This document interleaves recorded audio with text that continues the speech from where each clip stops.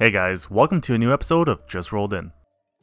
This person's vehicle is off to the scrapyard after it was found to be unsafe to drive, and this is how the rear cross member was held together. Turn off. Then we got some piping. We got a exhaust clamp. Then we come over here. I don't know what these are. Customer states ever since their husband installed new brakes and calipers, their brakes make a loud noise. The technician found that whoever installed the new brakes somehow left the old brake pad between the backing plate and rotor. Customer states they have a clicking noise when braking. The technician said it was more of a thumping noise, but this is what he found.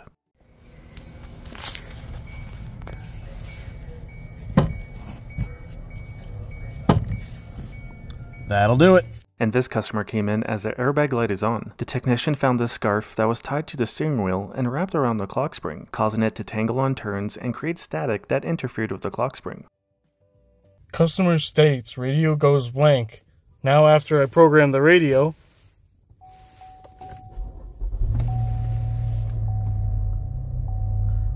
it thinks it's a Cadillac. The squatted truck came in as the customer says they have a bad vibration and it's all over the road. The mechanic found it to have a couple broken leaf springs. The leaf spring blocks were installed on top of the leaf springs. It had the wrong shocks, a bad U-joint, and it was missing the fill plug for the differential. And then your U-joint is completely...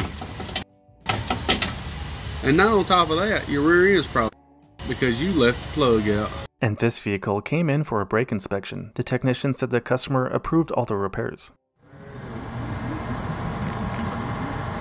It's quality right there. The last time this vehicle came in, the shop recommended new brakes and a wheel bearing. The customer declined repairs and installed new brakes himself, but never installed a new wheel bearing.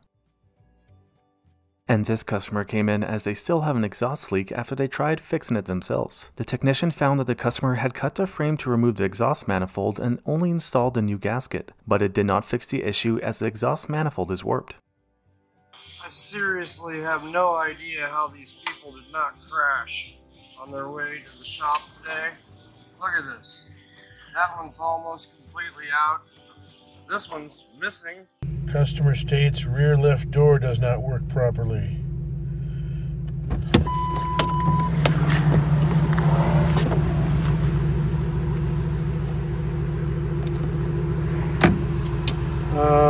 Yep. Welcome to Massachusetts. Long story short, this customer said they installed a new blower motor themselves and it could not be the issue they were having. The technician found that they installed a wrong blower motor and used fencing wire to try and hold it in place.